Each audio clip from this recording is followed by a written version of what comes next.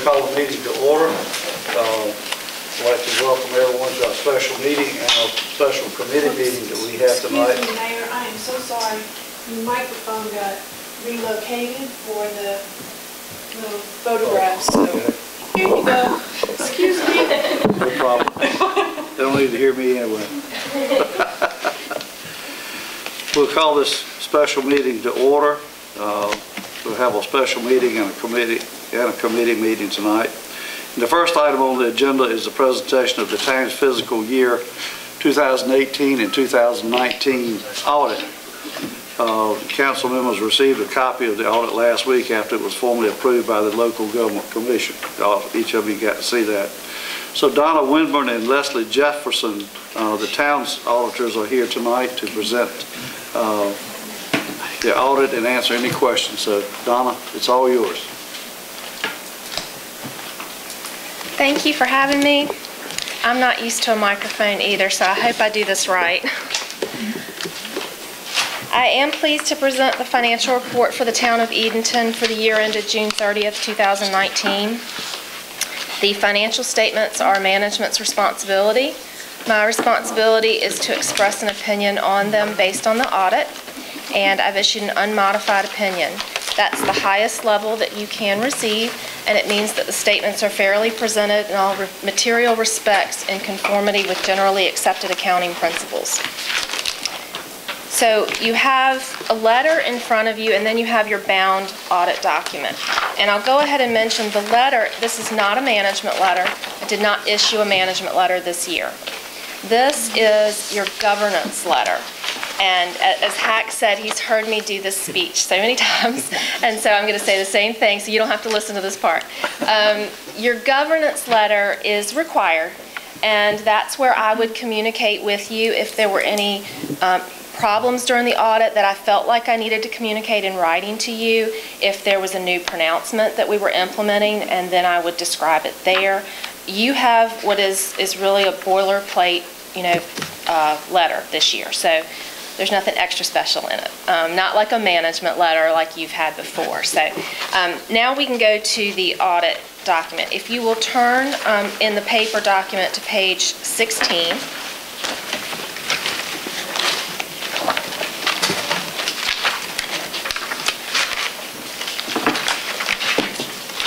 This is the balance sheet for your governmental funds. And the first column shows your general fund, and that's the one that we normally go over. If you'll look at the third number up from the bottom, that shows your unassigned fund balance.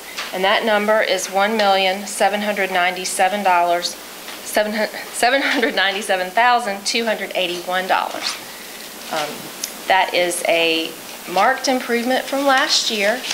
I know you're most interested to hear that. So I tend to tell a lot of bad news, but that's your good news for this year, is that does look better than it looked last year. Last year that number was $635,000. So big improvement.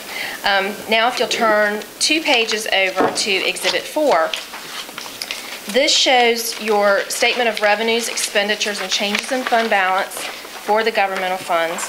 And again, that first column is your general fund. And if you look up from the bottom, you'll see the increase for the year was $253,403. Now you may say, well, how did our unassigned fund balance increase so much when we only had a $253,000 change for the year?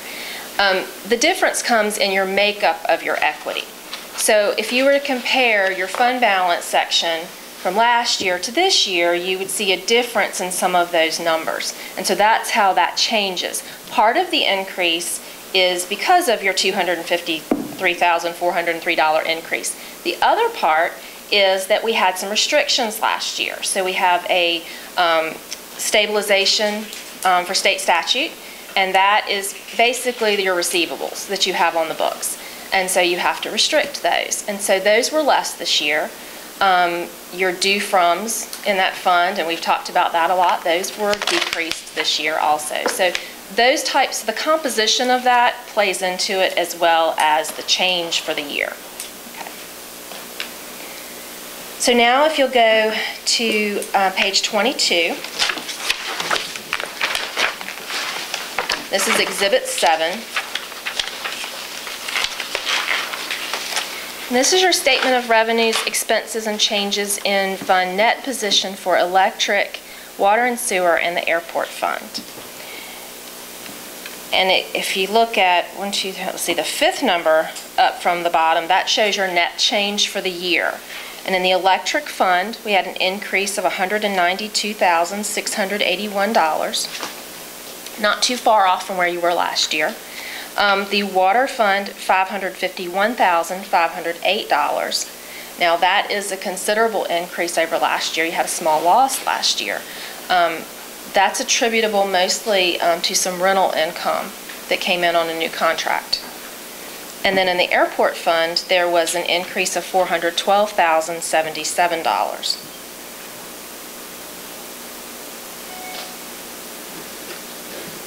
How close is that from last year?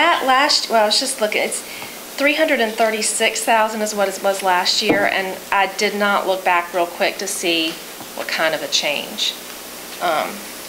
We could find out, but a lot of times, you know, there may be one item, I'm not sure on that one right now.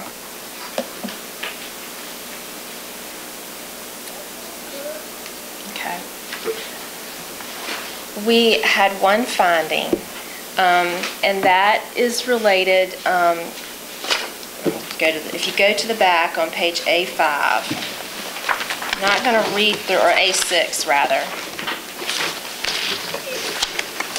It deals with the pre-audit, and we did have that last year. One thing that we found, I hated to put it in here really, but we felt like we needed to, because what we saw this year as an improvement over last year was we could actually see the documentation. Anne Marie is approving invoices, and I know she's looking at them because I see her signature. But the statute, you have to have the language, and so there's a stamp, and we just have to get the stamp on all of those invoices. And we've all talked about that, and they're doing that now. And they were doing it on some of them, just not all of them. So this is one of those you just kind of apologize as you put it in here, because I know she's looking at them, but without that specific language, I felt like I had to do that. So The key thing here is you've got to demonstrate that you know there's money in the budget before you spend the money. that is exactly it. Okay. And that language, a lot of times entities use purchase orders.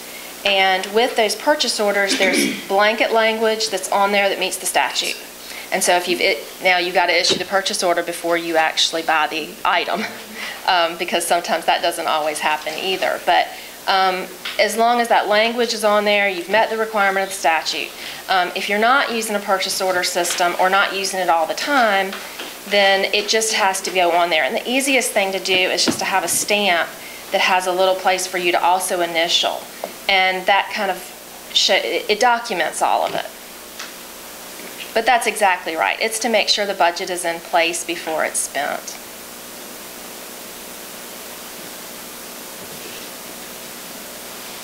And I'll let you all I'm sure you probably already read through that, but it gives what the plan is and what they're doing about that. Did you all have any questions?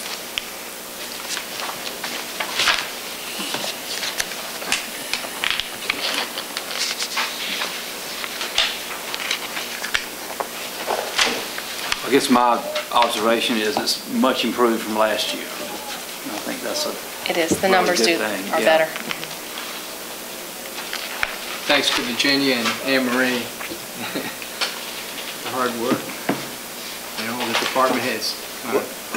Anne Marie, didn't that have something to do with funds coming in not at the appropriate time?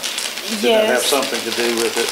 Well, as it was, I remember? you're right, and it was a combination of things that kind of hit us all at one time, the Yeah. perfect storm. But we had a number of grant receivables that were due to the town that didn't come in by June 30. They came in, early July. And so the LGC coach team and the League of Municipalities coached Virginia and I to start looking for those receivables that were due like in May and June. And I'm telling you, June 30 was one of the most wildest days at Town Hall. We actually had to call the police chief. He was in a training in Wilson. I said, you got to get out of there. You got to go to Raleigh and pick up a check that the Division of Emergency Management had promised to mail to us weeks ago, and they didn't mail. And then Virginia found out that she went over to the county to pick up a big receivable that the county owed us for fire protection, and that day, for some reason, the county put it in the mail, God bless them. So we called the post office, and the new postmaster figured out what postal worker collected it and went back into the mail room and pulled the check for it. So I mean, if we hadn't done those two things, we would have had probably, $400,000 worth of receivables that would have hit us again. But the coach team taught us you got to go after every penny by June 30. And then we they had just spent $1 million on paving streets. And Yep. all of that coming together just Yeah. created And then as I you think said, a perfect storm. the other thing that we learned, and especially, right in the last year or two, we have so many capital projects going on. A lot of them are grants, and we were just adding those to the general fund. And they said, don't do that, because we literally added $1 million worth of expenditures, and that $1 million is part of the formula that calculates what our fund balance is. And so by shifting that into those capital project ordinances that you all have been adopting, we've lowered the expense level in the general fund, and therefore the fund balance increased. So we learned a lot. We learned we learned good lessons the hard way. That I think we're much better. It's not so much that the town's financial position has changed, it's that we're managing the books in a way to take advantage of all of the opportunities to have a good financial statement. Is that accurate, Donna? Yeah, I think it is accurate. Because when you have those receivables, you think, well, that's crazy that you have to run all over the state and pick up a check. I mean, it sounds crazy that you would have to do that. You don't have to do that. But Anne Marie knew, from the way that the unassigned fund balance fell last year, she was trying to do what she could to improve the position. And it's a village. So she was telling me the story during field work, and I was like, wow, that's some serious effort right there. Because she's right. It doesn't change what you have. It just changes where it shows up. So when I first mentioned whether it was that restricted by state stabilization, so it's not like you weren't going to get it, or when you were, but the timing of when you got it, it's showing up as a receivable, restricts that revenue down there. So that part makes a difference, but anyway. And then we've been talking to the council about our new, or I guess the upgrade to our financial management system. And there were some delays that were beyond our control about when that upgrade was implemented. But it was implemented in August, and so we have, 10 months out of this current fiscal year where we know that we're far better in compliance and making sure. I even have a little sticky note on my computer. It says pre-audit. Most people have teams that they cheer for. I'm like pre-audit, pre-audit. And I heard Virginia today. We had a vendor working on something at a repair at Town Hall. She said, well, I need to know how much it's going to cost because I have to pre-audit it. I overheard her saying that to the vendor. So we're really, really trying extremely hard to make sure that we're all pre-auditing and purchasing in compliance. Right, Corey? We have an emergency. Corey, yeah, we got to get it fixed, but get a PO. Donna, as a chairman of the Finance Committee, thank you for, working through this with us. You're welcome. Thank you. Thank everybody on staff for pulling together and figuring this out and doing so much better. And I would like to thank Anne Marie and Virginia also. It's a lot of work pulling all this together, and they are always there pushing forward, so we appreciate that. Thank you. Thanks. And thank you, Leslie. Okay. Does anyone have any questions of Donna or Anne Marie? Okay. At this time, I'll call Anne Marie to review the letter from the Local Government Commission regarding the findings in the town's corrective actions or action plan. Thank you, Mayor. The LGC, and we knew we were going to get a letter when there was a finding. Anytime there's a finding in the audit, the LGC sends a letter to the highest elected official and copies all of the council members. And then we're required to submit a response within 45 days. And so we drafted a response for you to consider, and we sent that out yesterday. And I guess first I want to say that I was very pleased to see that the LGC acknowledged the significant improvements that the town made. So we appreciated that. And in our letter to the LGC, we kind of highlighted for them the steps that we took that helped improve the situation. And then regarding the pre-audit finding, we basically reported what was in our corrective action plan in the audit, that we are pre-auditing all contracts and agreements prior to presenting to the council for action. And then we also are pre-auditing line items in the budget, the appropriations that you all make, like to the chamber, to the Arts Council. Those forms have been changed so that Virginia will pre-audit and certify that funds are available. And then I'm going to need help from Donna and Leslie on how to pre-audit the landfill fees that we collect on behalf of the county, but we'll figure that out. I just don't want to add that expense to the general fund budget, so you can help us with that. But we're prepared, if the mayor is satisfied with the letter, to have him sign it and send it to the LGC. And we are so excited. We'll be soliciting bids from the bank for the financing for the street resurfacing. And we're hoping to go back to the LGC in early spring, and I can't wait to go back and have this audit with Virginia and me to show the good work that we've done. So. Okay, thank you, Anne Marie. And thank you, Donna and Leslie, for your hard work on this. And there is no action required on this tonight. So we'll move forward with that. The next item on the agenda tonight is a resolution authorizing the execution and delivery of the allonge to the You got that word to the $2.6 million water and sewer revenue bond anticipation date. And Anne Marie, if you will present this action item for us. I'd be happy to. And the town's council had engaged bond counsel to help us with this project, and bond counsel McGuire Wood out of Raleigh. You remember Connor Cruz was with you last year when you approved the project.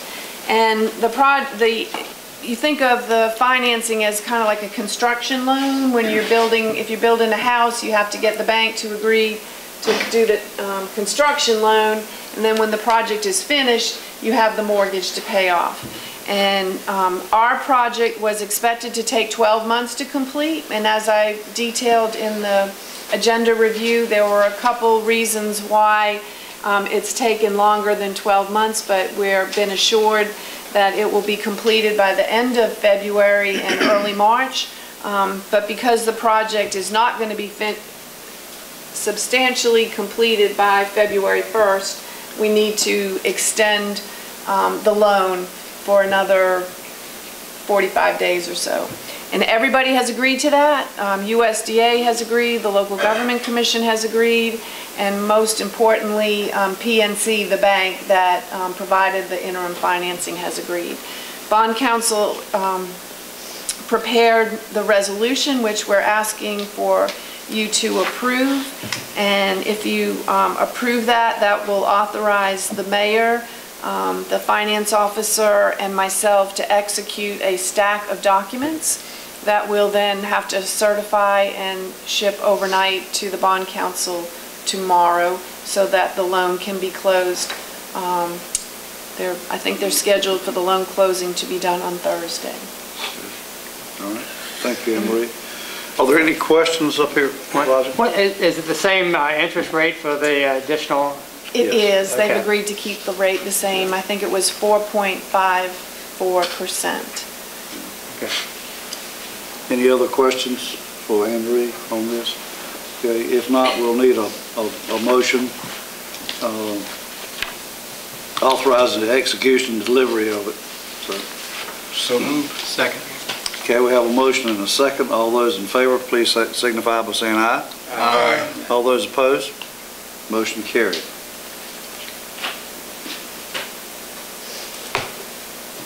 Okay, and the final item on the special meeting agenda is a closed session to consult with our legal attorney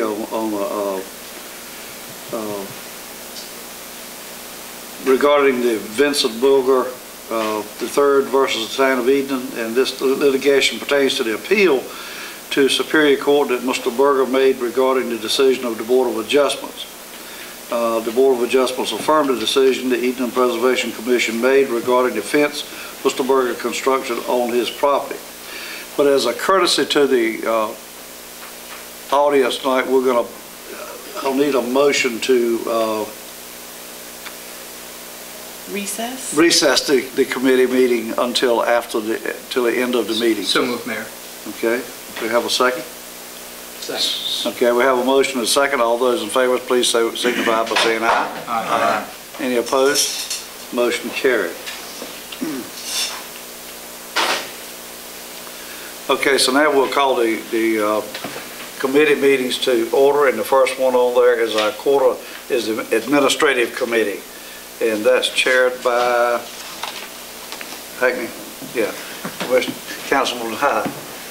Thank you, Mayor Stallings. We have 5 items that we need to address tonight, and with the permission of the council and the committee members, I'd like to recommend that we move item 5, which is the Sailing and Water Sports Center item, to item number 1. We've got Gil Burrows here on behalf of the Yacht Club, and I understand that he's got a previous obligation, and it would accommodate him if we could move that. Does anybody have any objection to us moving that to item number 1?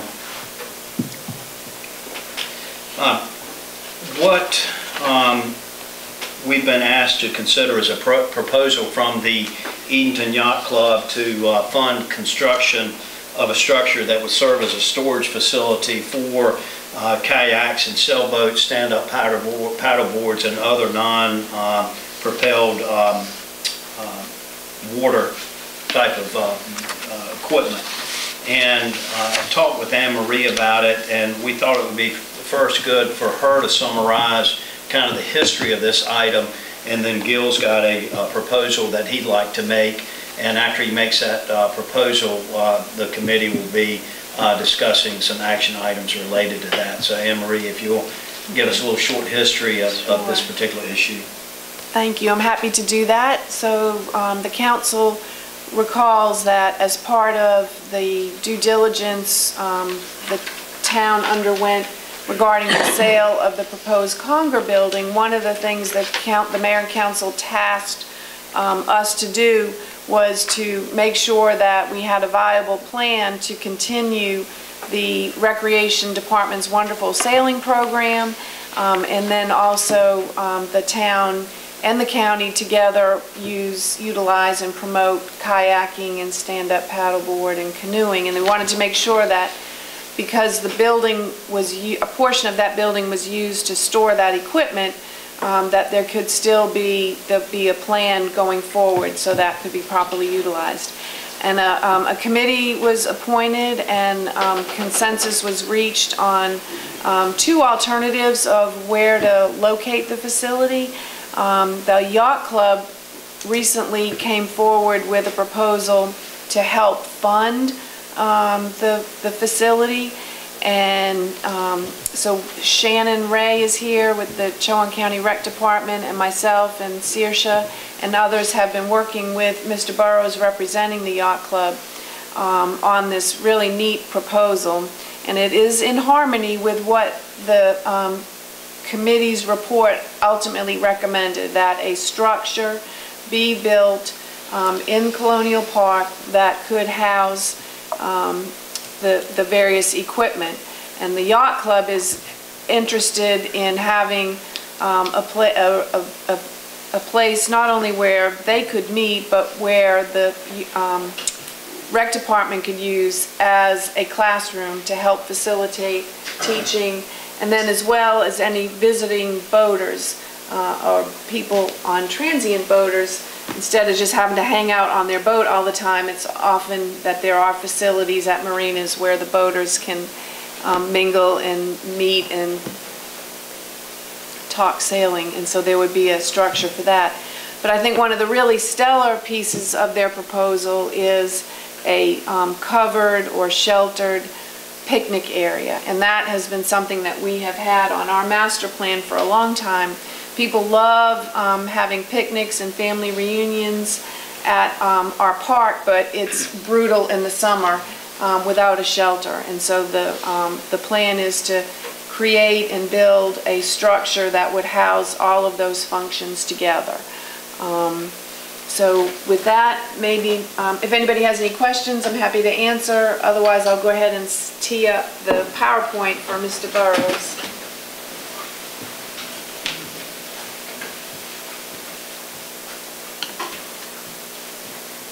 As you are aware, the Yacht Club has been involved and very much encouraged to participate in sailing programs here. Myself personally, I've taught sailing here for over 20 years, and the Yacht Club has been involved in this kind of program for over 40 years. The existing building, the Conger building, there was at one time what we call the topless building. And that was because it didn't have a top on it. And the Yacht Club undertook to enclose that, and that had been used up until the present time for the place for the sailing program to operate out of. With the sale of the building, that's no longer available. So we needed some kind of long-term solution to the problem, and I think we have to offer the community a win-win-win solution. It's a win for the county and their recreation program, as well as the town, which I believe you all are involved in renting out some material, some boating things. It's also a win for not only the county, but for the public with the sheltered picnic area. And then it's a win for the Yacht Club. It will give us an opportunity to have a presence on the waterfront and interact with those boaters who visit our area. You may not be aware that there's a loop program now to encourage boaters to make a loop around the whole of the Albemarle Sound. And that's getting quite a bit of promotion. One of the things that puts us at a little bit of disadvantage is the fact that we're on the very western end of the loop. So we need to do anything we can do to enhance our waterfront and encourage boaters to do the whole loop, not just kind of take a shortcut across from Columbia to Albemarle Plantation and then head east. So this is going to be a win-win for everybody, I think.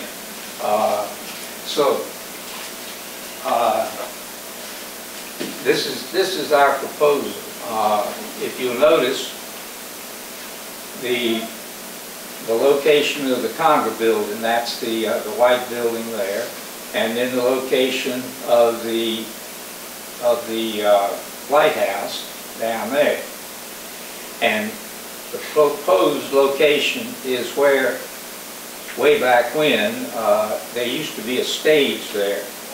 if you remember, when the Save the Waterfront Committee initially got the bulkheading for that property, we raised money for it and we put some facilities on there, and there was a stage there for performances. Isabel took care of that. It went out with Isabel. The location there actually is where one of the Conger's metal buildings was when he had his facility down there. There's several advantages to that. It puts it extremely closely to where all of these water sports activities would have to launch their vessels. They don't have to cross anything but about 30 or 40 feet of grass. So it makes it extremely convenient. Could you go? Could I ask you a quick question? Yeah. What is that? What's the dotted line? The yellow dotted line? The dotted line is the boundary for the property that was purchased through that federal land grant. So does that mean we can't put anything on the side towards the Barker House? Is that the boundary line of that? Oh no, that's just the boundary line that has been encumbered by the purchase of that for outdoor recreation, with the exception of the area of rectangle surrounding the Conger building. That was not a part of the original grant. Okay, so it's all, we have to get permission to do this? Okay. Yes. I guess that was, okay. Yes, everything to the right of that dotted line is not a part of that original purchase, and it's not encumbered.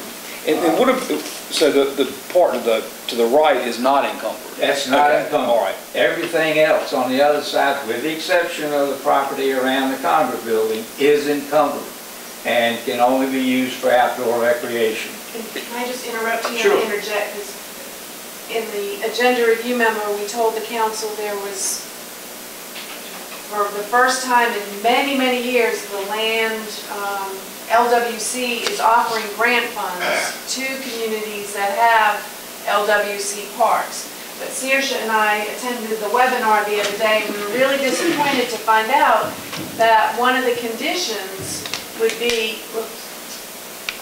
sorry. We had the idea of applying for grant funds to do some repairs to the bulkheading on the property, and then we were going to try and use the yacht club's $50,000 contribution as a cash match to leverage the funds. But for some reason, the Park Service is saying, well, if you get a grant on this property and you have parkland adjacent to LWC property, a condition of getting funding for this is going to be that they encumber that. And we don't think that's a good move at this point. So we are pursuing other funding. Shannon alerted us to some CAMA funding that wouldn't have those kind of requirements. All right. It was the footprint there. This is the layout of the building that we proposed. It would be 32 feet wide and 52 feet long. I have a crude kind of model here in a shoebox. I like that. Nice. Okay, that I made so you could get an idea. Yeah. It's kind of like that. It would be oriented on the property to where the picnic sheltered area that you see on the left would actually be facing the water, okay? And then what would be the west side, the boat storage area, that's where the watercraft would be. And on the east side would be a multi-purpose room. This would be used, it would be available to the recreation department to hold their sailing program classes in, such as that. Also, what I envision there is a kind of a welcome center for the boaters, a place where the ones that come in and use our harbor here, they could come in and use this room for just chilling And quite frequently in communities that have facilities like this, they have a book exchange. People that go cruising, they have a lot of time on their hands and they read a lot of books. And so what you do is you take the books that you've read 2 or 3 times and you're tired of them, and you go into a place like this and there's books in there that people have left. You leave 1 or 2 of yours and take 1 or 2 of theirs. So also we could have it, I envision a nice big widescreen television set up there, flat panel deal, where you could watch videos and the whole 9 yards. I mean, it would just be a real nice kind of amenity for people who cruise through here, and they would have access to that room also. And of course, the yacht club would use it to put out trophies that we win when we defeat all of the other boaters on the Albemarle Sound, which we frequently do. Would there be any, I guess not, restroom facility or restroom? No. No. I don't know. We already have restroom facilities on the park, both not open to the public and keyed access for voters, okay? And these 2 parts, the boat storage and the room there, okay, would be keyed access. And so the people who have boat storage would have access to that. The rec department would have access to the room, and yacht club members would, and so would visiting voters. So it would be usable for those people, by just like the restrooms that we have out there now. What would be the distance between the boat storage to the ramp? What? What would be the distance from the storage to the ramp? Well, camera says we can't get any closer than 30 feet. Okay. So we're going to be about 32 feet away from it. And can I, so in what we got in our packet had a first slide that had it up at up on the, I guess, Water Street. Is it, the first slide is a different location. Excuse me, that was the options when we were studying. Okay, I mean, but so where did that one come from? That was one of the options that the committee a couple years ago. Okay, gotcha. All right. I'm just a little bit In confused. 2016. Okay. Okay.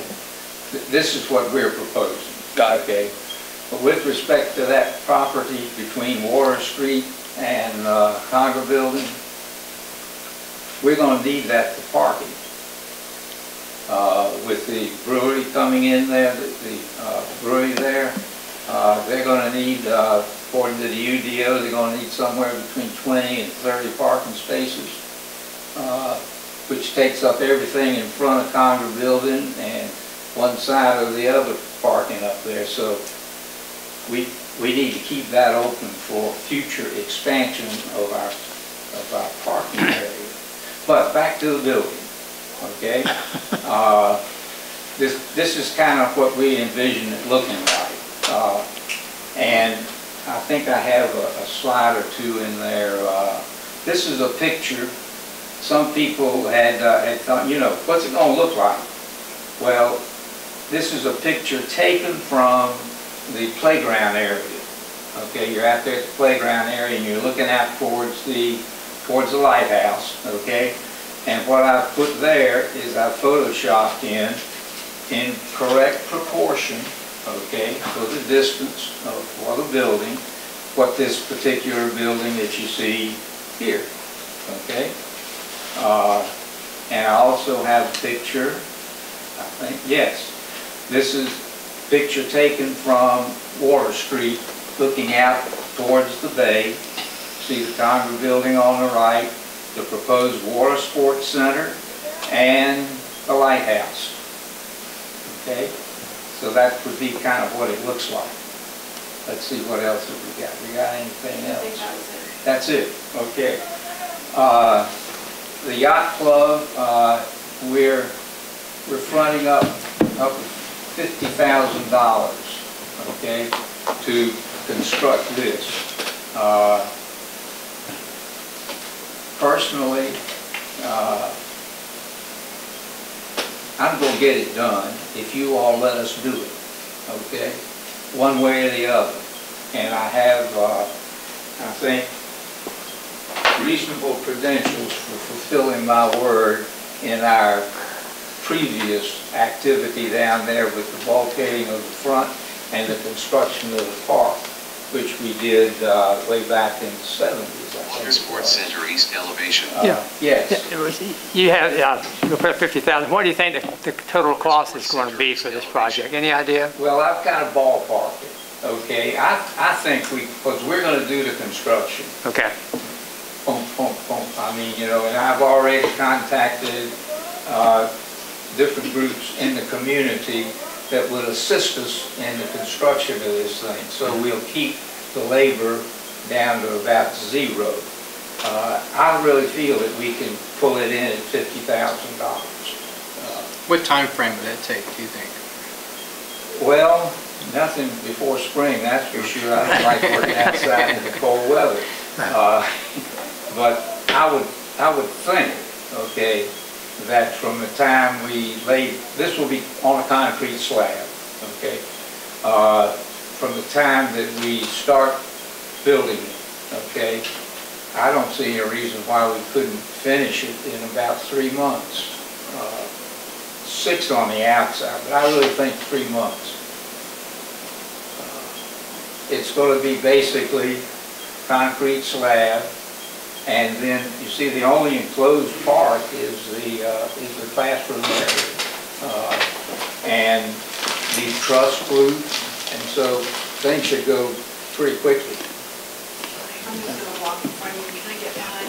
Yeah, can I ask him a question while you're doing it? Gil, I saw somewhere in your materials a figure of 1,664 square feet. Is that the approximate size of this thing, both enclosed and unenclosed? Well, if you multiply 52 times 32, you'll come up with the number. I don't have it right off the hand. Okay. But any of y'all got a smartphone, you can pull that up. And whatever that amount is that your recommended amount of space? Is that a minimum amount of space? Well, is that an that's the optimal footprint amount? of the building. Okay. But now I'm asking you from the yacht club's perspective, is that the amount of space that you need? Is that Yeah. a minimal or recommended? That's it. Okay.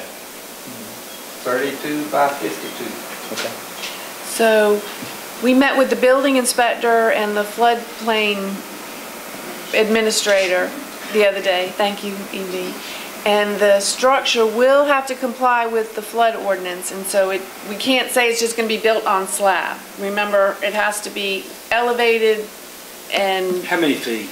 we are going to get the flood elevation certificate, but What do you guess? was it Either- 4? That was about the approximate. About 4 feet, yeah. And it's either going to be elevated or floodproof. Or flood-proofed. Or So- flood-proofed. Or flood-proofed, We yes. plan on flood-proof. That's right. But I just don't want people to think, Yeah. you know, we have to go through the same permitting, application requirements that everyone else has to do. And so we've got a lot of, It's also got to go through the Historic It's- District Commission. it's got to go, Preservation Commission. the exterior, Yeah. We're leaving the architectural and the aesthetics aspect of it up to the preservation and the historic group and whatever. We'll do whatever has to be done.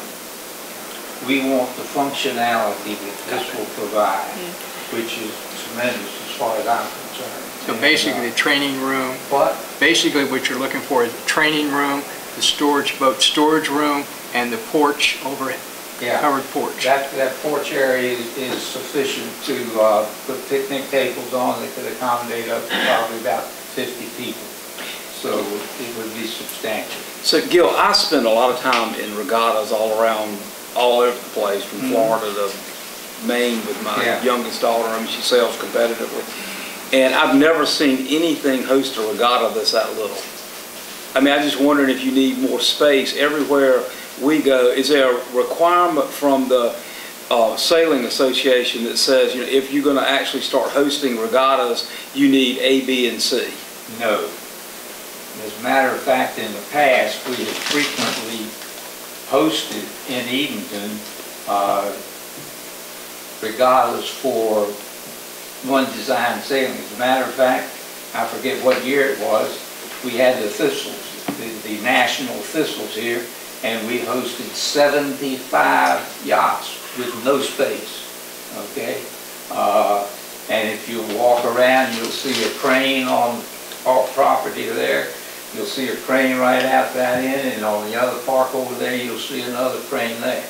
I personally put all three of those with a little bit of assistance up to handle that kind of thing.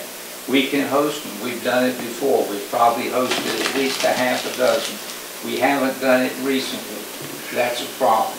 That's a wonderful economic thing that we can do. We need to get somebody that's hot on it. Yeah. I've done some, but not enough. I'm getting a little old, and so I need some young blood to come in and take this up and run with it. Okay? You still got your same energy, though. I know. Don't See sell after yourself walking. short. Well, anyway, I won't go there, but at 84, you know, things do slow down a little bit. So I just think this is a wonderful opportunity for the community at the present and in the future. So I'll see that it gets done, okay? If you just give us the authority to go ahead with the process. Thank you. Got any more questions? I have a question. I think it pertains to the council more than you. Your program is when you go train people, right? You have training about. You got a lot of other activities on the water during the summertime. My question is there supposed to be some lifeguards somewhere along the way? You generally see lifeguards when there is swimming and the waterfront is not suitable for swimming in terms of all of the stumps and what have you. But when they have a regatta, Councilman, they have safety boats. Yeah, they call it the coach boats. Coach boats, and they have people on the water stationed being able to assist if there were some sort of person to be in distress on the water. And they're highly trained. Yeah, I was just thinking about all those people that go out on those little boards, you know, they fall off, they go out. Well, they're supposed to be wearing life jackets and They wear, and they don't fall off.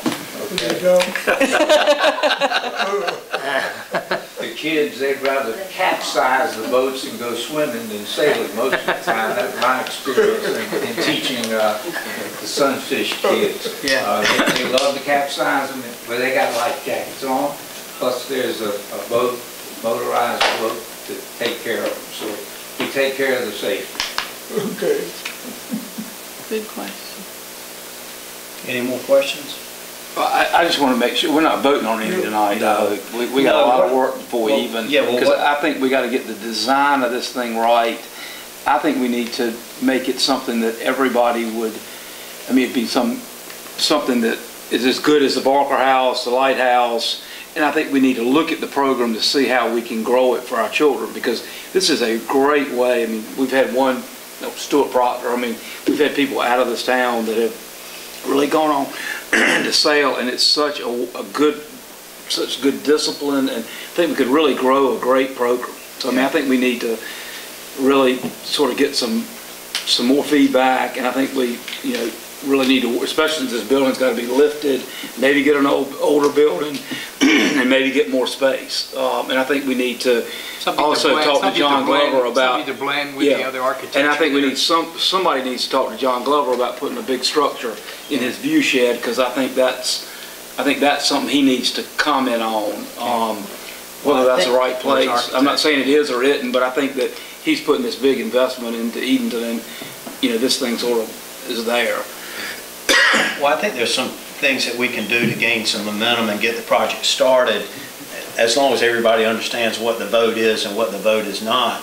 And I think in order to get it started, there are 2 or 3 issues that need to be addressed and can be addressed now without us getting into the specifics. And Gil and Anne Marie have already mentioned one of those, and that was a grant back in 1970 that restricts use to recreational and water activities. And we certainly think this would pass their muster, but we still need to get their permission. We can't assume that we have their permission, so we need to get their permission.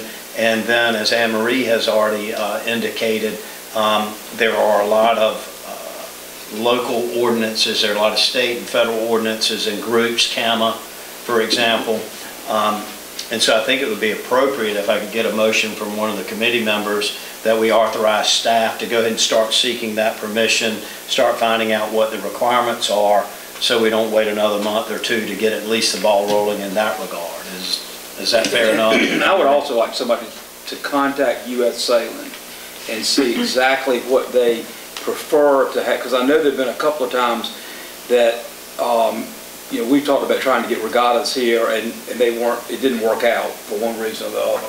And I just want to make sure we have all the facilities that would be attractive to, these regattas come in and there are, several hundred children, and their parents stay here, and they're really exciting things. And the parents have nothing to do during the day, they go shop, do something else. And so I think it'd be a good boost for our downtown also.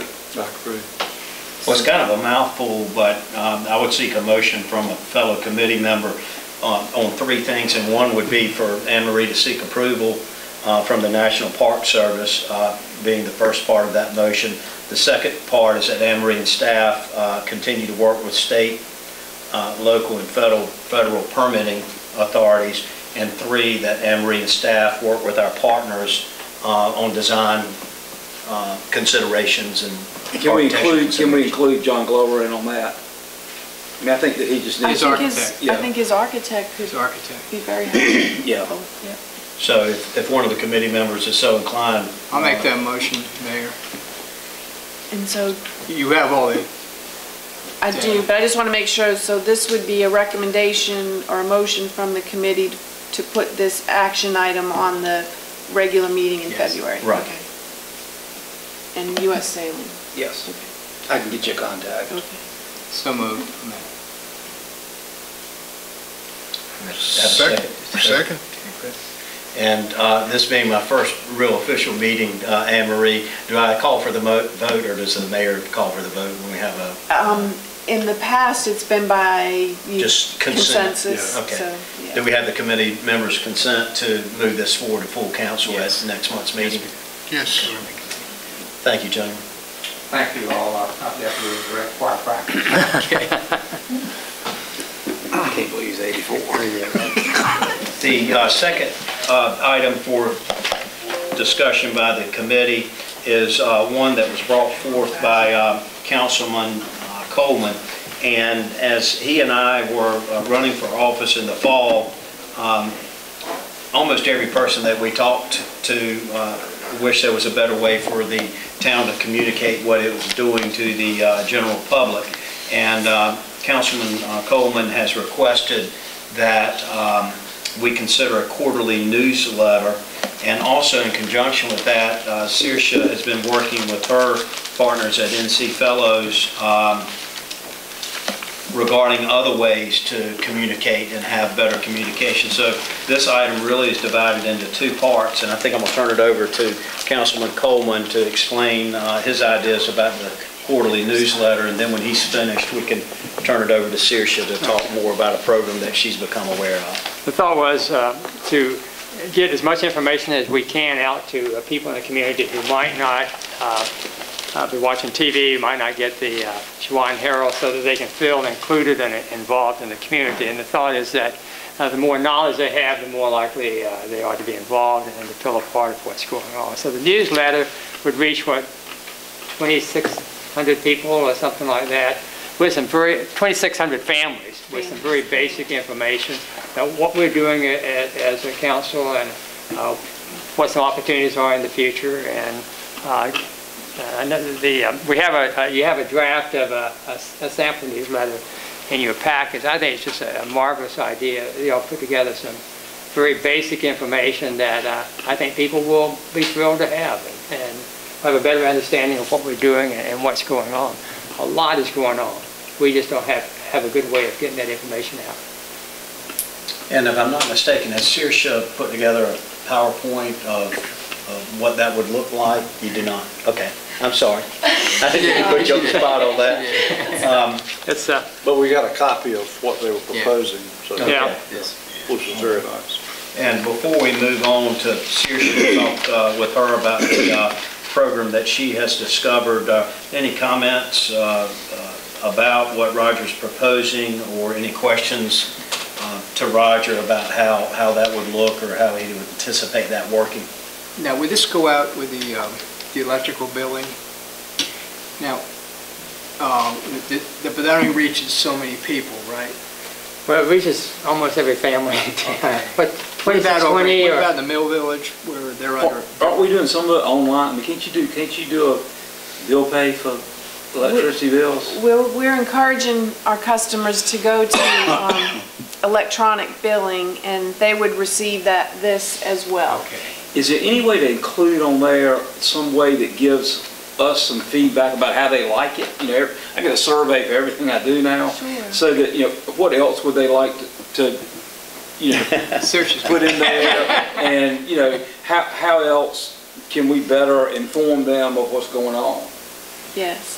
I think we're just trying to improve communication. Yeah, but I think that, you know, just ask them at the end of this thing, you know, do you find it helpful, and is there something else we could add to be more helpful?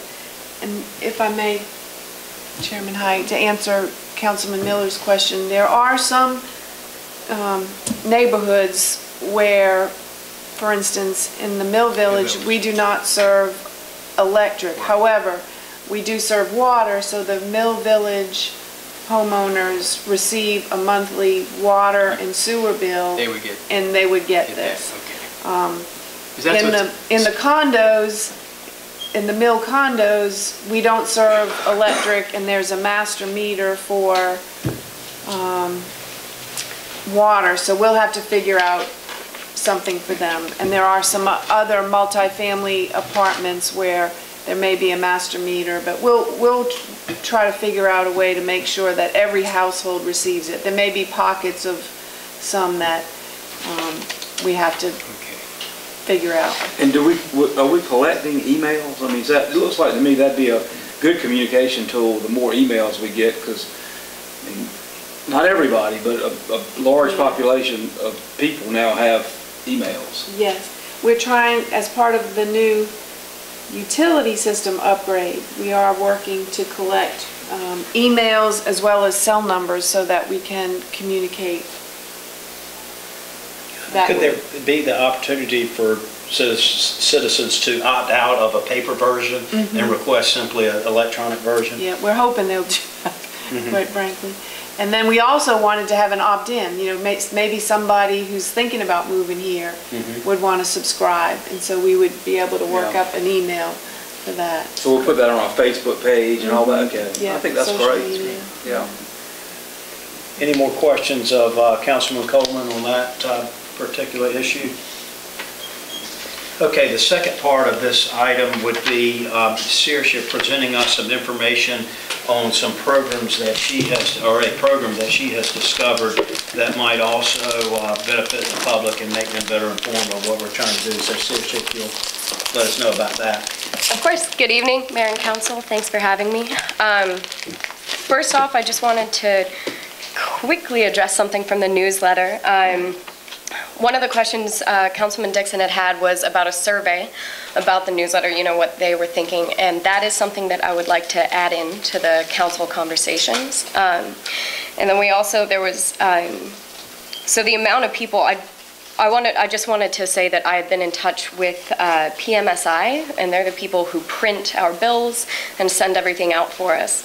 And so the cost of actually distributing the newsletter would be to 2,260 people.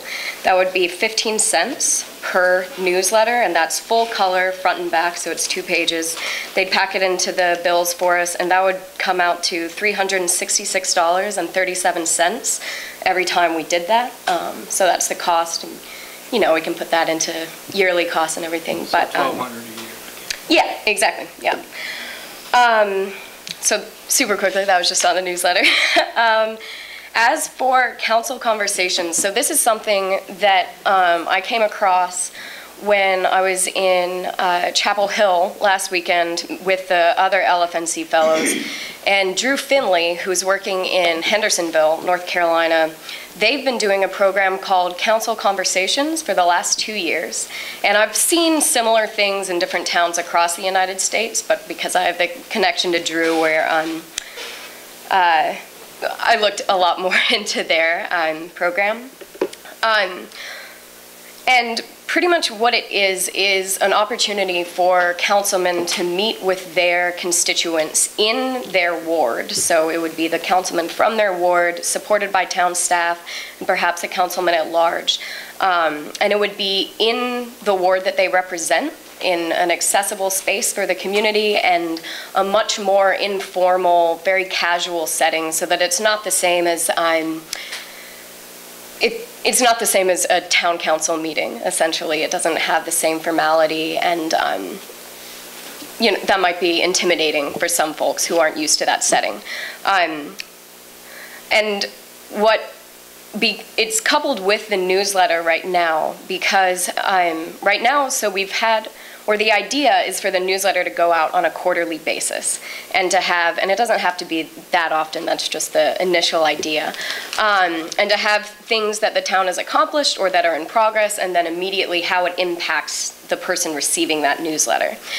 And so the idea is for council conversations to happen in the month following the distribution of the newsletter, so that people who are interested in things going on in the town would already have access to some of the relevant information that's been going on, and so they'd have a basis to ask more detailed questions and really have a more impactful conversation than just getting base level knowledge.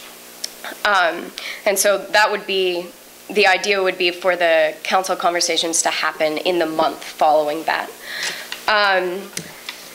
Could I ask you a question? Yes. Does he find them well-attended in Hendersonville? Yeah. So Hendersonville is a bit larger than, I mean, it's quite a bit larger than Edenton. 8,000?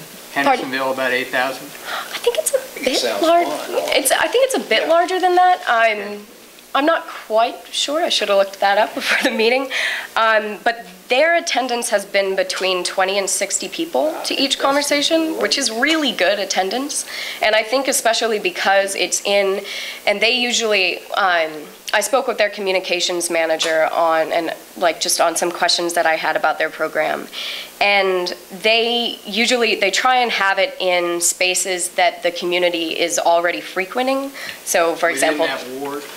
Within that ward, yeah. So maybe a church that is in that ward, or a rec center, just like public spaces that are already in use. How are they communicated to? How do they know where to go? 13,000. They have, there's an announcement they put on their town website, but if, and I'm not sure how else they do it. So their town manager doesn't go to them, but the idea would be for town staff to be present. So it would. I think that'd be great. Yeah, it would be town staff and councilmen. And they said that they do encourage their department heads to attend the meetings. So it's not a required thing, but they do encourage their department heads to do that. So yeah, that's the basic idea of council conversations, and really just the most important things about it, because the structure can change depending on what y'all direct and what you think is most important. But I think that it's very important that the setting is casual. It's an informal setting where people feel comfortable voicing their concerns, questions. It's in an accessible building, so it's accessible to people of all abilities. And it's also at an accessible time, so that if you are working or have kids, and you can bring your kids if you want to, but that it doesn't compete with working hours. And also that it is in the ward that people live, so that transportation becomes less of an issue and they can get there. Around with chairs or in a circle, yes. Type of thing, not. Yes, exactly. Okay, good. And that is actually something that Hendersonville does on occasion. And then because the meetings are small and informal, they have been able to do follow-up meetings. If there's an issue that has a lot of attention and a lot of people care about it, they can schedule quick follow-up meetings where they can get the community more involved in the actual process of solving an issue. And then when I said about surveys, Hendersonville has done surveys at the beginning of their meeting to kind of create like a very loose agenda of what people think is important, what they want to discuss. But I think because we're coupling it with our newsletters, we would kind of already have that loose agenda in some ways. And I think that surveys distributed after the meeting would be a really good way to gauge how much people care about the meetings and the newsletter and what we could do to improve. Are there any questions? Has Hendersonville had feedback about these meetings? Is it positive? Yeah, it's been really positive feedback. They have definitely built up a lot of trust with community members that didn't really exist before in as significant as a way.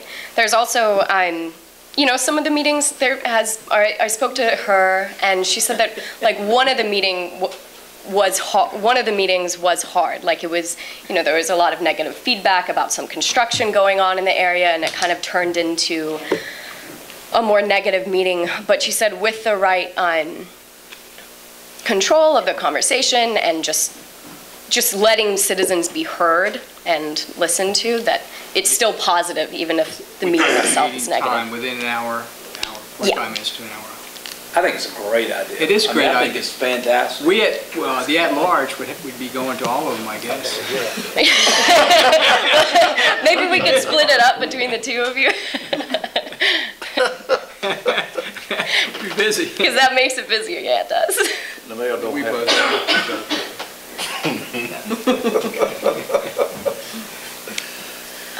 Thank you, Saoirse, and also Councilman Coleman for bringing these ideas to our attention. And I think it addresses one of the recurring themes that Councilman Coleman and I heard on the campaign trail last fall. So thank y'all for bringing those to our attention. I think it would be appropriate at this time to entertain a motion from a committee member to recommend to full council to implement the quarterly newsletter program to be included in the utility bills and to also organize and host the Conversations with Council program. So moved. Second. We have a general consensus that moved to full council. And again, I appreciate everything that y'all done. The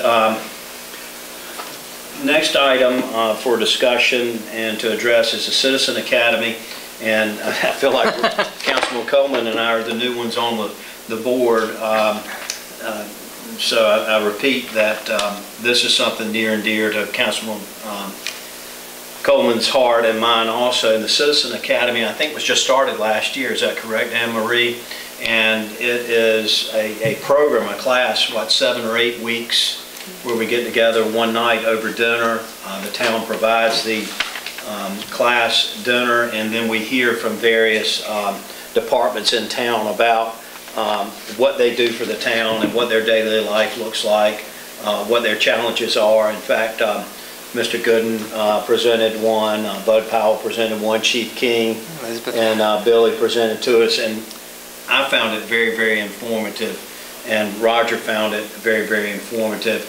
And Anne-Marie was there, I think, almost every time, if not every class, or a lot of them, and felt like it was a good idea for the citizens. And we had probably, 10 or 12 people attend on a regular basis. I'm not sure how many graduates we had, but that was our inaugural class. It went well, and there's a feeling that it would be a good thing for us to continue into the future as long as there's interest in it from our citizens.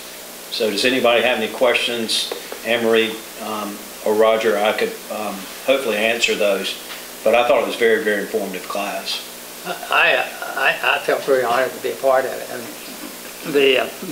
the town went out of its way to make us feel like we were special. There were 9 of us, I think, who finished the class, and you left with a lot of information and a lot of appreciation for the staff.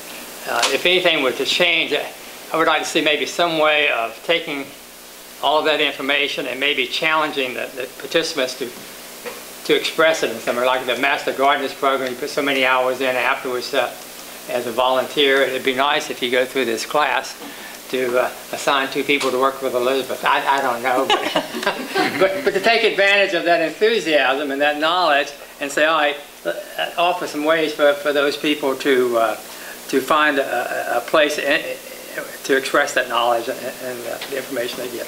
It was well done, as well as anything I've attended, I think, in this town. And one thing that I think is important, and the class and academy helped it, there's so many misconceptions in town, and you hear about it on Broad Street, you hear about it in Food Line, you hear about it on social media, and people come up with the wildest things, like, I can't believe town council did this, or why did town council do that, or why didn't they do this? And there were a lot of questions asked of the participants, just of them not knowing that you could feed some misconceptions, and a lot of the class members had misconceptions about how the town was managed, and it was an eye-opening experience for them. And I think, as we talked about with the earlier action item, I think it improves our communication and our standing with the community if we can do away with a lot of those misconceptions. So Roger and I found it to be a great program, and so I would just seek and entertain a motion by one of my committee members to recommend to full council that we continue with that program for the coming year. So moved. Second. Anne Marie, did you have anything to add? We enjoyed it. It was a lot of fun for us. It was a way for the staff. We met new residents, people. We were able to engage with citizens that we might not normally have engaged. And 2 of our graduates ran for council and are sitting up here tonight. How did the presenters enjoy it? Did you find it interesting? Okay. Okay.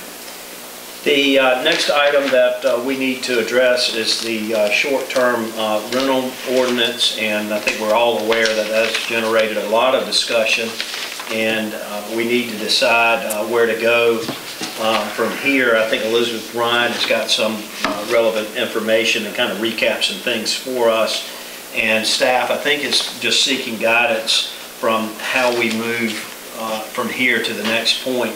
And Anne Marie and Elizabeth attended a recent workshop at the UNC School of Government, and they got more ideas about how this issue is being handled across the state. And Elizabeth's going to update us on that, and then we'll need to give the council some direction on where we move from here. Thank you, Councilman High, and good evening, everybody. I'll try to be brief because I know there may be a ball game that at least the Wolfpackers want to watch. So, just want to give you kind of a brief overview of where we are with the short-term rental ordinance. And for the 2 of you that maybe didn't get to hear all of the background, give you some of the background information as quickly as possible, but also lead you to the point where we are now. So all of you know that people love to visit Edenton, and we're so glad for that. We're a beautiful place, and we love to welcome these 25 to 30,000 visitors a year to our town with a population of about 5,000 people. You're aware that we have only 4 traditional bed and breakfasts, 3 traditional hotels, motels, 1 extended stay motel, and on any given day, about 23 short-term rentals currently. We're lucky to have the beautiful inns and bed and breakfasts that we have. We are lucky to have our larger hotels for our larger events. And any given week, you can go on Airbnb or VRBO and see pictures like these. And there's at least one, every time I go home, there's at least one new short-term rental that pops on the horizon. They are serving a needed niche. We don't have enough accommodations in our town to serve us on a regular basis when we have larger events, large weddings, Christmas tour, and they provide an option for people who may not want to stay in a traditional accommodation setting. So we learned about these about 2 years ago.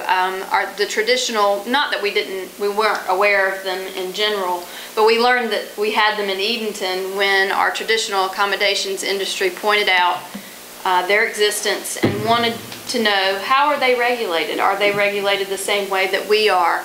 And if not, why not? The tax office had inquiries after they began taking over the occupancy tax billing from the county finance office, wondering, were we collecting occupancy tax from these short-term rentals? And then general industry articles and awareness kind of brought to our attention that we needed to work with the Tourism Development Authority and the county tax office to see what were the best practices and how might we fit them to Edenton. So we got input from the town council at the time. Safety was the primary concern at that point. Do they have smoke detectors? Are they inspected by the fire inspector? How can we be sure that the people who stay in these places are going to be safe when they're here? We also talked with the traditional accommodations industry and the Tourism Development Authority, and they wanted to be sure that we were all playing, or they were all playing on the same field. The playing field was level. The tax office wanted to streamline occupancy tax collection. As you might imagine, when you've got an internet-based business, you may have to approach tax collection a little bit differently, reach out to those owners who may not even be aware that they should be paying occupancy tax. We also looked at other municipalities' ordinances and processes and found that in North Carolina, at least, we were the smallest town that seemed to be dealing with this or trying to put regulations in place at this time. We know that Asheville has had regulations for a while. Wilmington worked for years and just last year finally adopted regulations. We learned from the city of Raleigh that they have been working for 4 years, finally adopted regulations last year, and feel like this year they're going to have to scrap it and start over. The ones that they adopted don't really address the issues that they're seeing. So we reached out to the School of Government, and we're lucky to find Rebecca Badgett, who helped us draft an Edenton-size ordinance to address the problems that we were concerned about here and help us to have something that was feasible to implement with a small staff. So we hit some highlights or some big points of this ordinance that you guys may remember are a designated responsible party. So that person is someone that can be contacted by an occupant of these units and respond within 45 minutes and live within, I think it's maybe 30 miles in our ordinance right now. We also required that a STR owner or applicant notify the neighbors that their intention is to operate a Airbnb or short-term rental on their property. Not that they get permission, but that they notify that that's what their intention is. We also have an occupancy cap that's based on the size of the dwelling, the number of bedrooms. We wanted the owner to show the town that they have liability insurance to cover this use. We attach an additional permit requirement for special events, so that someone who may want to use their home not just to house people who may be attending a wedding in Edenton, but perhaps host a wedding on their property, they're actually a different category that need to apply for a special use permit through our Board of Adjustment.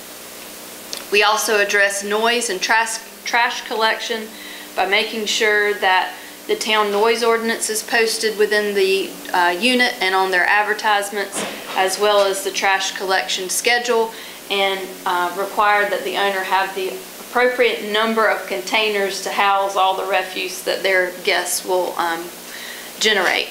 We also talk about parking, requiring on-site parking and limiting the number of street parking that could be taken up by hopefully addressing the parking that would be used on-site for this particular dwelling. We also point out fire safety inspection requirements and require both a smoke and carbon monoxide detector in the unit. The way the ordinance is set up now, an applicant would submit a checklist. Basically, they bring to me and certify with their signature and notary that they have met these requirements within their unit. Now, the fire inspector would still be looking to make sure that there is the smoke detector and that type of thing, but basically we're putting the onus on the owner that they have adequate parking and that they've posted for trash collection and things like that. We do require that they bring in a statement showing that they've notified the neighbors. So that's what we have, and as y'all know, we've gone through tons of research at the staff level. We've held meetings, multiple meetings with the town planning board. They made some suggested revisions and presented a draft ordinance to you all back in November. I think you reviewed it. And if you'll recall, rental ruckus might be the best way to describe it. Some of you may have seen this article in Business North Carolina, and there's concern on both sides, just like the traditional accommodation industry is concerned that the playing field be level.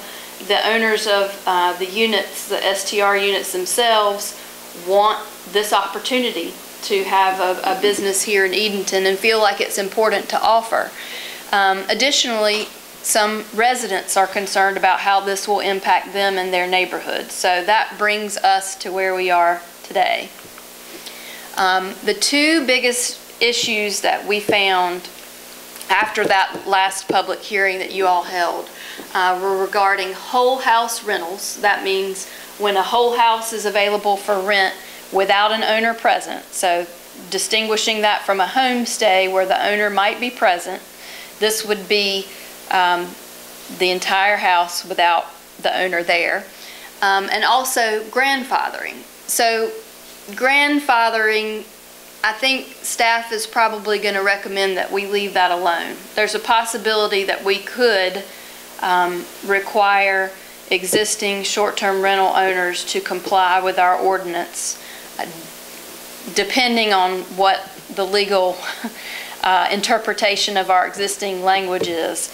But I think the more important thing to address, and where we really want to seek direction from you all, is about this whole house rental issue.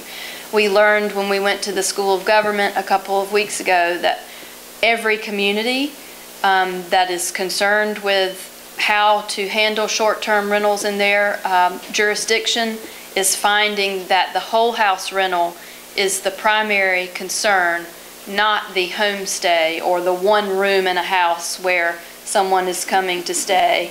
And particularly within that issue of whole house rental, the primary residence short-term rental versus dedicated short-term rental, and I'll explain that, is the real rub.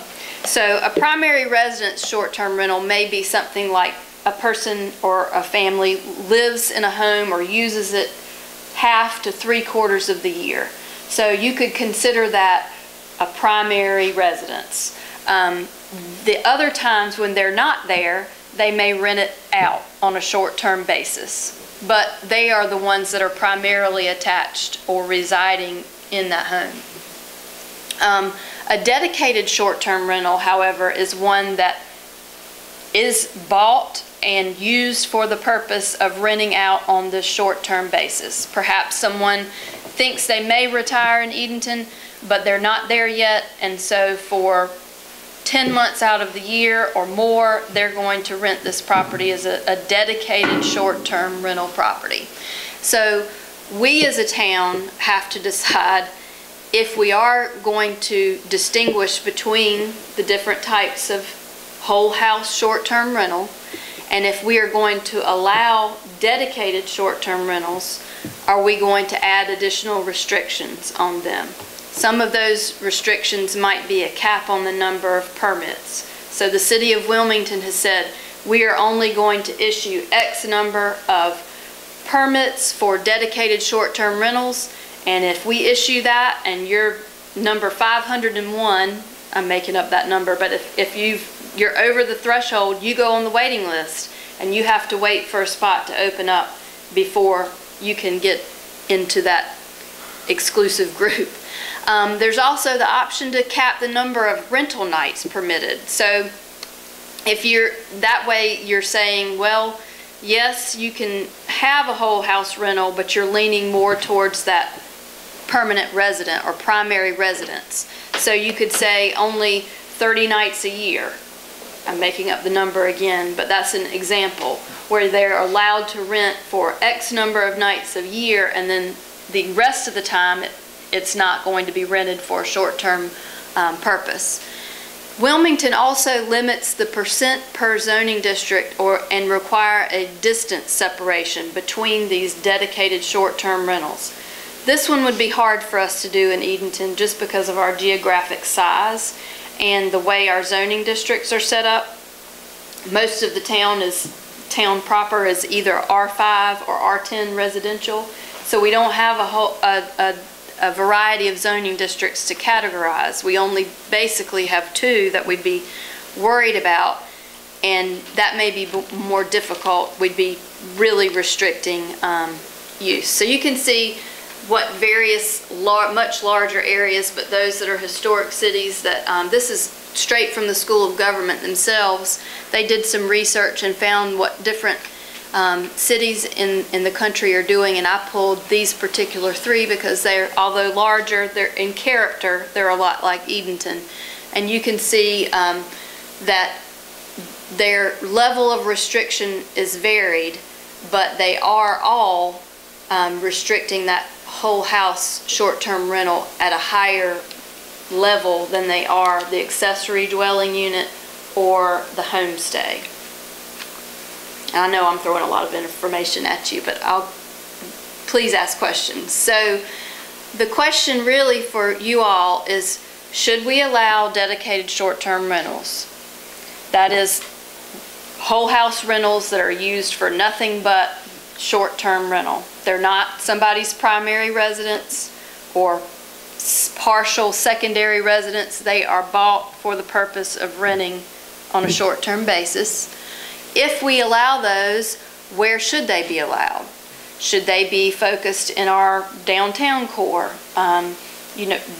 as mixed use, the apartments above some of our businesses on Broad Street? Should they be allowed more in our commercial zones than our residential zones? After deciding where they should go, do you add other restrictions? Do you cap the number of permits?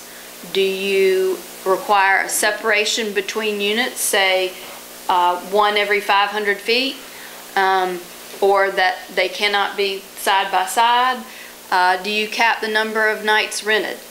So, like I said, I've thrown a lot at you, but that's where we are, and your options, what we've done in the past is come up with language, drafted language, and presented it to you all, and you decide if it fits, if you want to change it.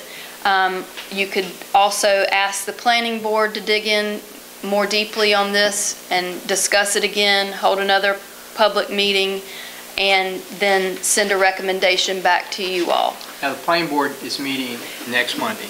They are, and we Now, went ahead they- and scheduled it with the thought that perhaps if you wanted to do that, we better go ahead and advertise it. And the reason we're trying to keep this moving, because we think we will be better off if we have something adopted than not. So we're trying to keep the train Is going. the planning board going to be looking at the whole house rental issue? If you direct us to do that, yes. I mean, we're talking about Monday. Yes, Okay. but I guess to further explain, we scheduled and advertised a public meeting for that purpose with the thought that you as the council might want us to do that. If you decide to have us staff draft something and bring it straight back to you, then the planning board will be informed of that on Monday, and they'll handle their other business. And you'll probably be happy. Yes. I'm sure they'd be really relieved. I'll be very happy. Elizabeth, at our last public meeting we held, there was a young lady in here that lived next door to someone that was renting a house. Yes, sir. And if I'm kind of old, so bear with me, but if my mind served me right, she was talking about a group of people that came into this house that party for about 24 hours. Right. A lot of noise and loud music. Is there anything that we've got in these audience to protect the citizens in Edenton that lives here and maybe someone sells a house next to them and they rent it out like this? That is what we're asking you all to tell us how you'd like us to proceed. So while, yes, they always have the ability to call the police and say, can you shut down the party next door? But that incident happened in a house where the use is a dedicated short-term rental, or was a dedicated short-term rental. So most of these municipalities that are seeing those same problems come up are trying to figure out, just like we are, how to best address that point. Is it saying that you're not going to allow more than a certain number of nights per year that a unit can be rented in that manner? Is it saying that you're not going to allow dedicated short-term rentals at all? Is it saying you're only going to allow them in certain zoning districts? So what we need or would like is direction from you all on what is the most important thing to you. So I guess my sort of areas of concern are, number one, I thought about Court Street where Hood lives. So if Hood and Bob Thomas decided to make their houses into whole house B&Bs, then it is impossible for them really to, there's almost no parking on that street. Right. And they're not very close together and they're big. Right. Whereas if Vince Berger, or Charlie Creighton, it's just a different type of neighborhood. I think that we need to figure out some way that the proximity of neighbors to each other is taken into consideration. And I think the person that rents out, if we do allow whole house Airbnbs, I think we definitely need to have a person in this community, not 40 minutes away, but I mean within the town limits. And that is, because really they need to be able to be close enough to hear if there's a problem. Because I don't think people ought to have to go out, they buy a house, it's a big investment, and they have to then every weekend have something going on and calling Chief King all night long. It's gonna enrage them after a while. I think that's the problem. But it's there's some positives too. But I think that's the issue, is that this is just ongoing every single weekend, and it just drives people to distraction, whether it's parking or what. You can't park in front of your house, and you don't know who the people that own the house next door to you are. That kind of thing. The one fear I have about the what you mentioned about distance from neighbors, it's so different. We're going to really restrict to a very small area who would be eligible to do this if we said you have to be more than 10 feet from your neighbor's boundary line or something like that, because most of Edenton houses are right on the property line. So, and we've been cautioned by the School of Government about property rights and restricting people's property rights. So I think that is why Wilmington, for instance, came up with that. Whatever your regulation is, it needs to be equitable, and there's a sort of a blanket approach saying this percentage and this, we're only going to allow this many permits, this percentage out of the dwelling units to be allowed to be used for that purpose. And then they also have that separation requirement that they have to be so many feet from the next nearest. It really limits it, but then it's not necessarily based on the uniqueness of a person's property that allows them to get the permit or not. And I guess one follow-up question, what did New Bern do? Did we ever figure that out? What did New Bern do with theirs? My understanding is that they called and asked for a copy of our draft. Right. And then Bellhaven's called me too. It's spreading for sure. I think New Bern passed a moratorium. They did. Until they could figure out what they want to do. That's the latest, but we can check and see. Mm-hmm. I had heard of something like that. But to Councilman Bond's question, what in our ordinance would protect residents. And had our ordinance been in place, Ms. Edwards would have been notified ahead of time that her next door neighbor was operating or going to operate a whole house rental. Because remember, she was concerned, she thought that maybe that first group were the children, and she didn't want to call the police, which I can understand that. Right. The other thing is, we do have parking restrictions. We do. We had something about not allowing, large trucks or RVs or something. And then also, in terms of the responsible property owner, she would have known who to call to say, hey, something's going on next door, that's not right. So I think we kind of have regulations in place to help protect or to limit impacts to neighbors. What we're struggling with is, should we have stronger limits in terms of actually where whole house rentals Should be located. can be in operation. And it's really tough. I mean, it's a tough decision. And big cities like Raleigh that have large planning staffs, they're struggling the same way we are. They are. A designated responsible party right now has to live, Ordinance amendment to according to regulate your, short-term rentals in the live within 20 miles, within. And respond within 45 minutes. But we're hearing that needs to be. I just think it's somebody in the middle of the night somebody- making noise. Yeah, I think it needs to be. They need to be within 5 Need minutes. to be a little closer. Absolutely. Okay. So that's where we are now. We could say must reside within the town of Edenton or corporate Well, limits, something either on the like that. site or within the town of Edenton. County somewhere. Because I'd like to suggest that we make the decision rather than the planning board. Well, the planning board wouldn't make the decision, they would just work up Work a up for it. proposed draft. Don't you think we can do? We make the ultimate decision. No, we will make the planning board? I think we I told think we them. need another public hearing. I think that it would be good to let the public talk about this one more But time. limit it to 5 minutes.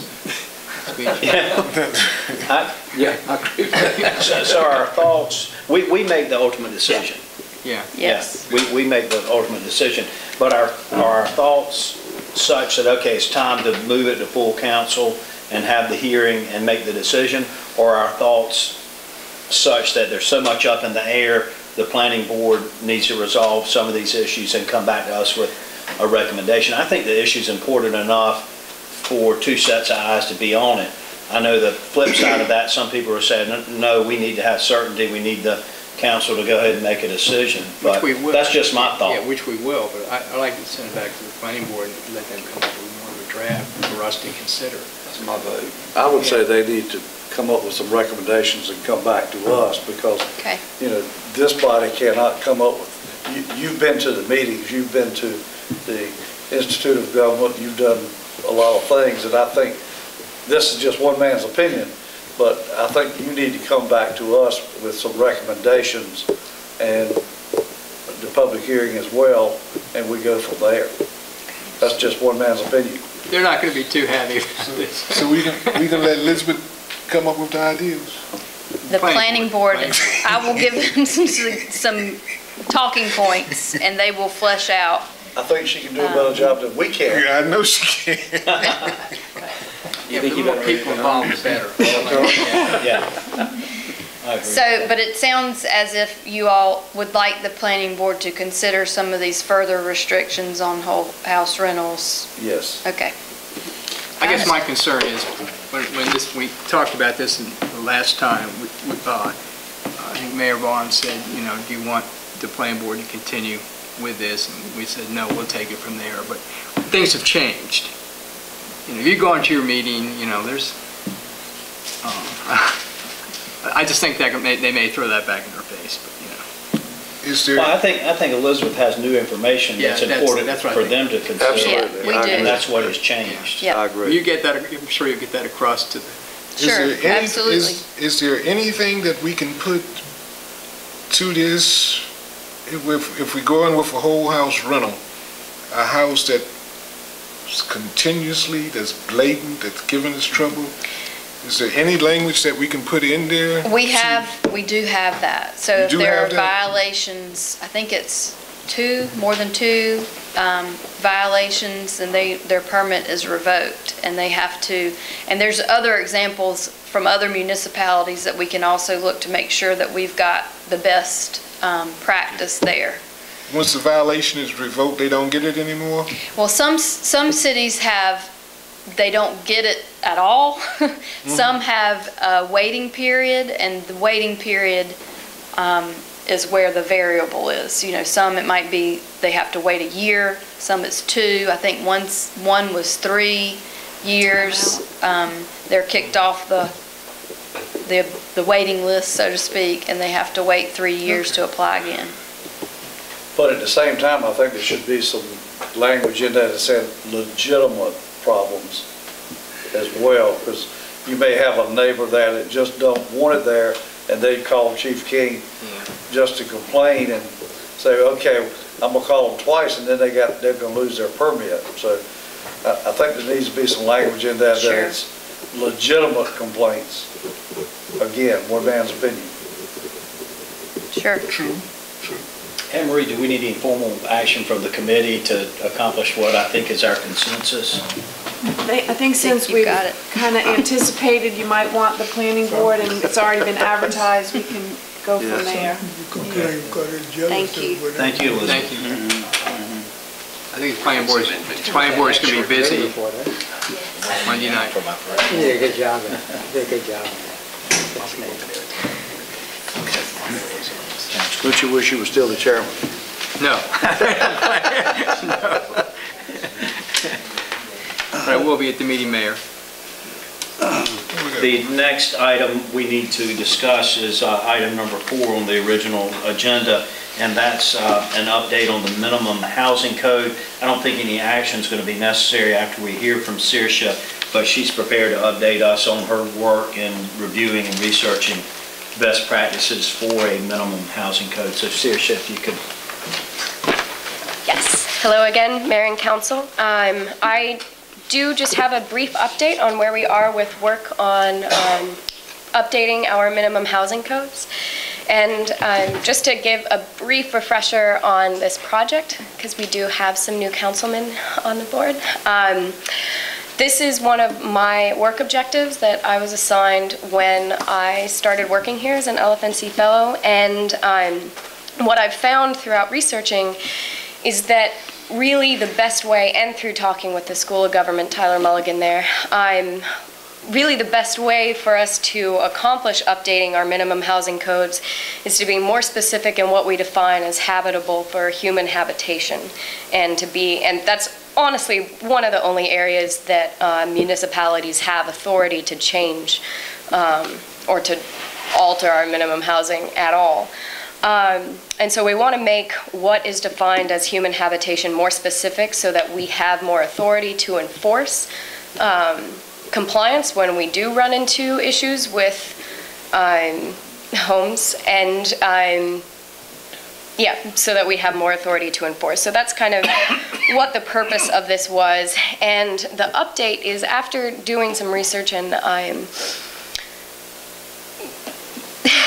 after research, I spoke to Ben Gallup, who works with Hood, last Friday, and I will be following up with him this week with a list of specific recommendations that I have to make to our minimum housing code based off of best practices from other towns. And a lot of it has to do with New Bern's minimum housing code. And so I'm going to email him what we would like to specifically enact and why it applies to Edenton and how it fits in with our current code. And once we've done that, we will have another conversation on how we can best put that into legal language and actually move forward with updating the codes and getting public feedback. Thank you, as always, Saoirse. And as I said before, I don't think there's any action needed to be taken on that, Anne Marie. No, sir. And as I read our agenda, I think that concludes the committee's business. Thank you, Councilman High. And our next thing on our committee is, on our committee reports, is the Finance Committee, and that's chaired by Councilman Dixon. This will be double as long as Councilman High's committee report. So, we had two things very quickly. I'm gonna turn both of them over to Anne Marie. If you could just describe the budget amendments and then talk about the grant agreement. Sure. So we have 4 budget amendments for you to consider this evening. The first one is creating a small capital project in your capital project budget ordinance to accommodate the Colony Tire building reuse grant. You know that we received a $400,000 grant from Department of Commerce.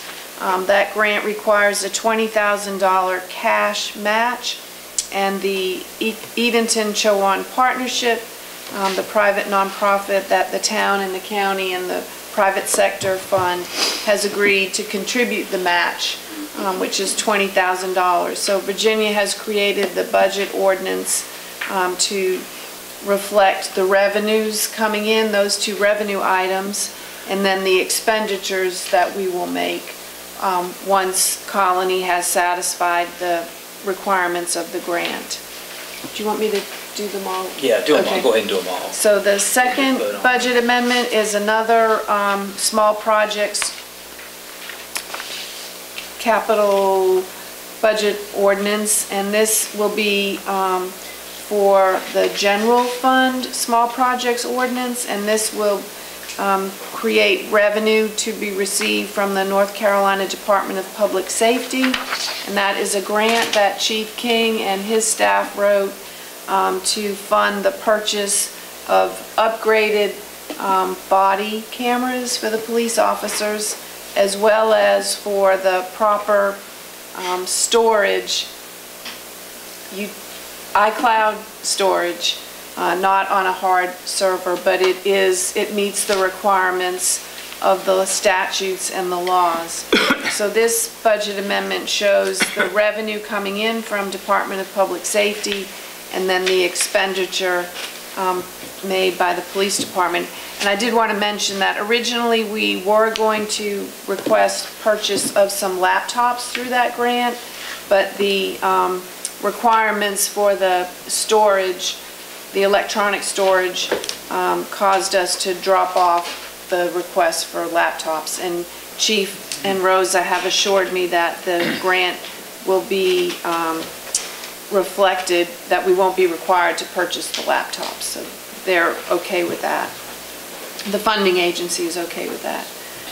The third budget amendment is for the electric fund small capital project, and that is to reflect the purchase of the bucket truck that you approved at your last meeting. We show the debt proceeds from the loan from the bank and then the expenditure out. And then finally, the last amendment is an amendment to the general fund itself. It's not a small capital project because it's only a $4,700 expenditure.